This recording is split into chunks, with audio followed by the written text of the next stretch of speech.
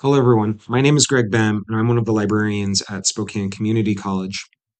In this video, I'm going to be demonstrating ChatGPT Plus, the paid version of ChatGPT, as seen in the browser user interface. Many of these features may change if you're watching this in the future, and if you only have a free account, many of these features will probably still be the same for you. So let's take a look at the interface. The top left, we have ChatGPT 4.0 of this white screen. This dropdown allows you to select the different language models through which you can use ChatGPT. ChatGPT has three currently: GPT 4.0, best for complex tasks; Mini, which was just released, faster for everyday tasks; and the legacy model, GPT 4.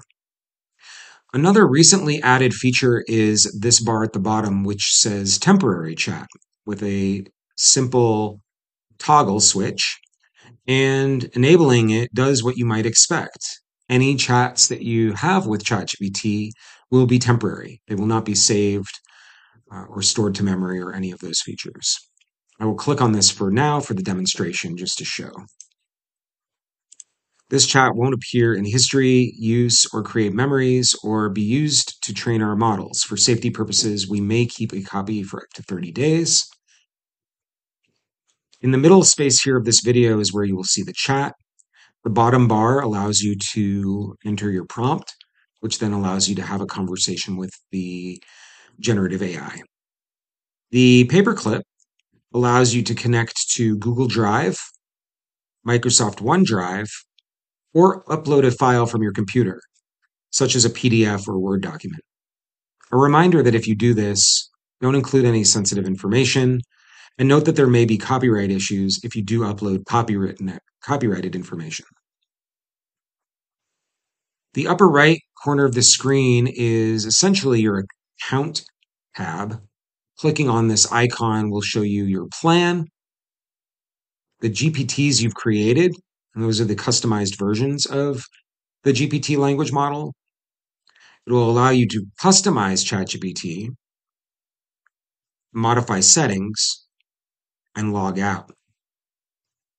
On the left side of the screen, you have essentially your conversations panel. This is the history of conversations you've had with ChatGPT. Because I am using temporary mode, I can't actively click on these at the moment. But you'll notice that you can start a new conversation with ChatGPT. You can use the image generator GPT, which was used previously on this account, which is why it's showing up. Explore GPTs that others have created to start a conversation using those GPTs or customizations. And then beneath, the full conversation history. There's also a team workspace option, which will lead you to an upgrade page for ChatGPT. And you can hide the conversation sidebar by clicking on the upper left icon. Let's say we want to start a conversation with ChatGPT 4.0. I'm just going to enter in a quick prompt, create a few haiku that demonstrate the natural beauty of summer in Spokane. And then I can click on the arrow icon and you will note that it is generating. And while it is generating, there is a stop button, but of course it was so fast that I didn't even really have a chance to stop the generation. Note that it has my prompt above. It allows me to edit my message if I wanted to resubmit the prompt. And then beneath is its answer. Its response to my prompt for haiku returned 5 different haiku in individual 3-line stanzas as haiku are written, and header-based titles, in this case, numerically ordered.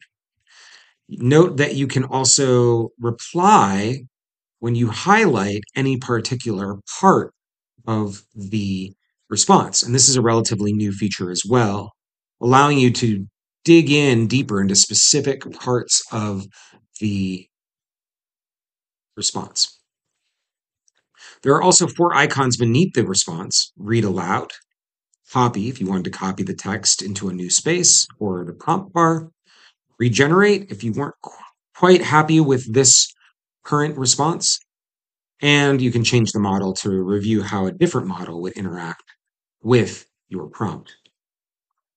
That is the basic overview of the ChatGPT interface without diving into the GPTs or other aspects and more advanced features of ChatGPT. Hope you enjoyed watching this brief tutorial. Looking forward to hearing your thoughts. And if you need help, reach out to the librarians at Spokane Community College. Thanks for watching.